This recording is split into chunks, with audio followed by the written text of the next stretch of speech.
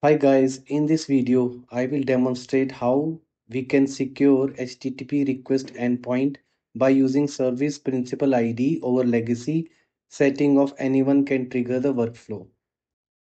This is best suited when you are sharing this endpoint to any external or third party application for pushing data back to Power Platform environment. I will show a simple example of calling HTTP request endpoint securely from Postman web app. We start with a simple flow where HTTP request accept a JSON object, concatenate input name with hello, and finally return the output of compose action in the body of response action. The first step is to create an Enter ID app. Select Enter ID tile, go to App Registration tab, and click New Registration button from the command bar. Enter an app name. Leave the support account type radio button as is. Register an app. Next, go to API permissions and select Add a permission link.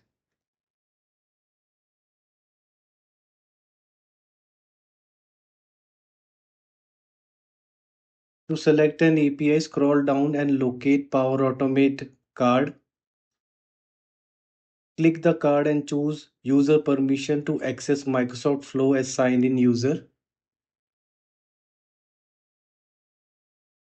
This permission require admin consent.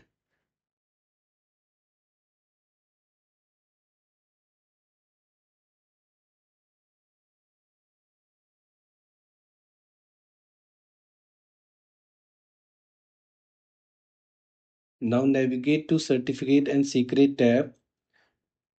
Click New Secret link. Enter the description and select the expire duration.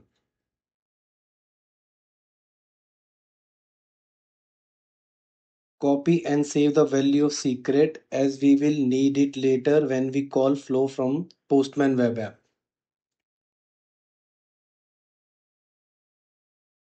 Next, go to Overview tab and click the link under Manage Application in Local Directory. Copy the object ID of service principal.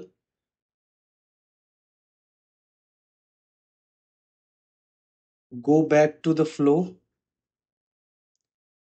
Select specific user in my tenant from who can trigger the flow parameter. Enter the object ID of the service principal and save the flow.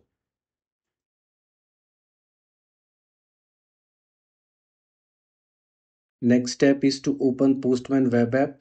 Firstly, we will retrieve the access token to trigger the flow by using OAuth2 token endpoint.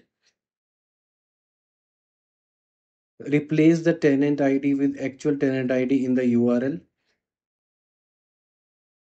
Copy the tenant ID from the Azure portal and replace it.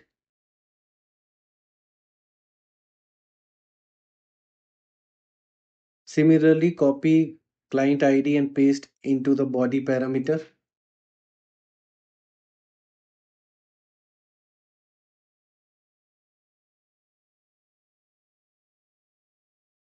Paste the client secret copied earlier during its creation. The resource parameter depends on the cloud type. Its value is different for public cloud, GCC and other clouds. Here we are using public cloud, so copy the first value, paste this value in the resource parameter. Press send button to submit the token request.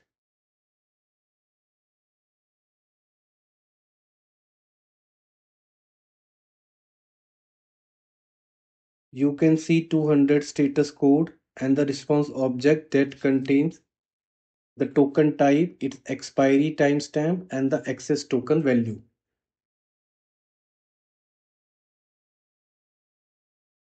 After getting access token, the final step is to call the HTTP request by passing the token value in the header. Before that, go back to Flow, copy the HTTP request URL and paste it in the URL text box. In body, pass the raw input JSON object. Go to the authorization tab, select bearer token from the auth type drop down if it is not selected. Go back to the auth to token request. Copy the access token value.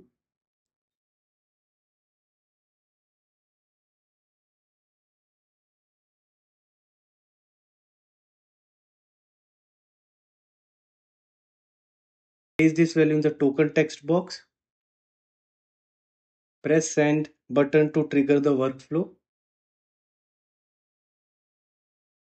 You can see the success return code and the expected output string in the response body.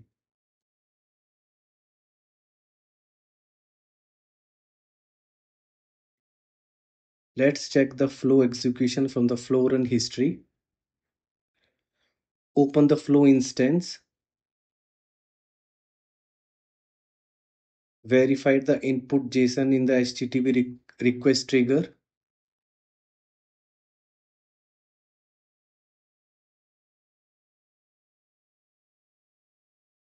Verify the value in the compose action.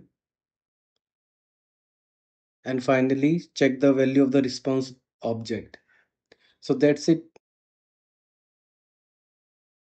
For more videos on feature update and use cases, please like and subscribe to my channel. Thank you.